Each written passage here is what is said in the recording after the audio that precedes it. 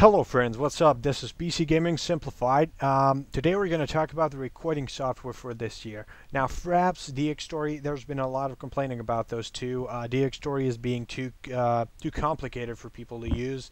Fraps was apparently using too much system resources, so the FPS the people got was like seriously terrible unless you had like a $1,000 PC.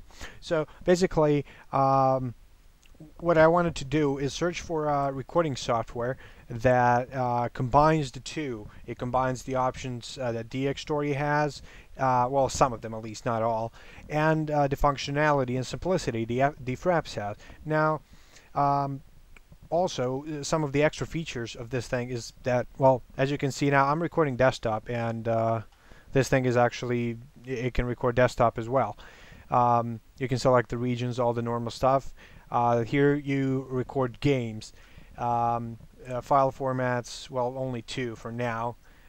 Video sizes, you can record pretty much in all the sizes that a gaming recording thing needs.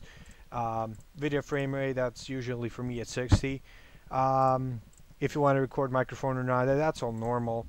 You got audio settings, you got benchmarking stuff, you got screenshots, you got general settings with like a shit ton of different options.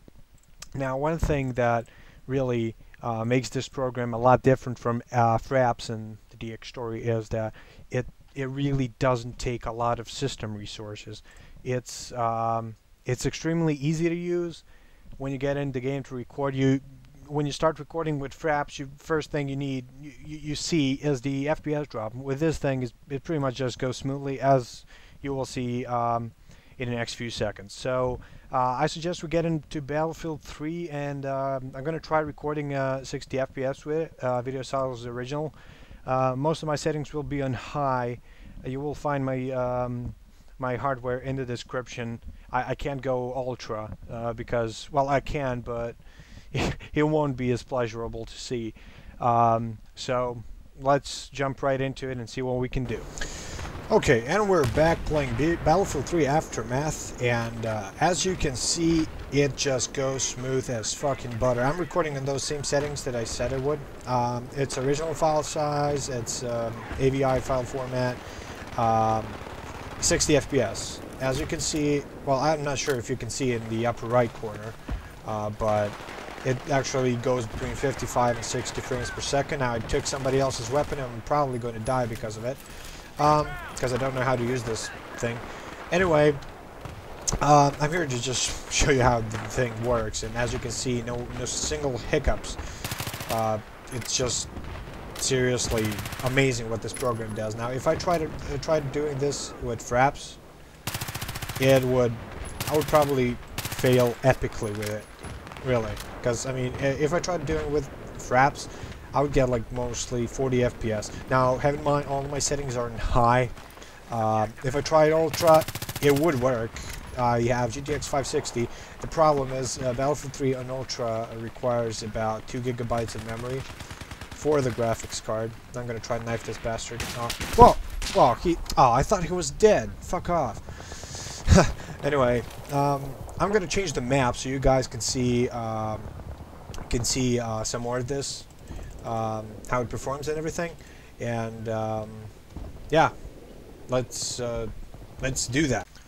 Okay, and we're back. Now we're playing a different map, so you wouldn't think, oh, this is only an Aftermath.